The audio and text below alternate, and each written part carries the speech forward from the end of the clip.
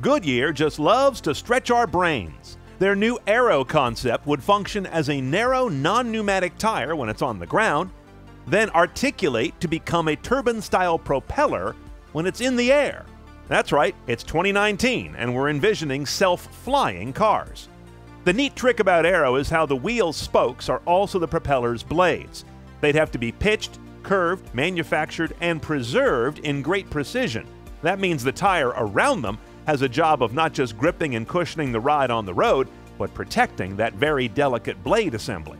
Notice how the whole assembly is also quite narrow, so when it's rotated into flight mode, it can function well as a propeller and without huge frontal mass.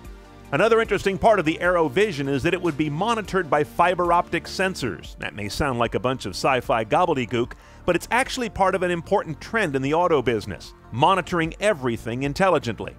Look at Porsche's new wet mode that listens to the sound of the pavement to know if it needs to adjust itself for wet weather. Or the millimeter wave in-car monitoring tech that Texas Instruments is developing to revolutionize the business of knowing who's in the car and what state they're in. Maybe the best part of Goodyear's Aero concept is that it makes a mere self-driving car stuck on the ground seem passé.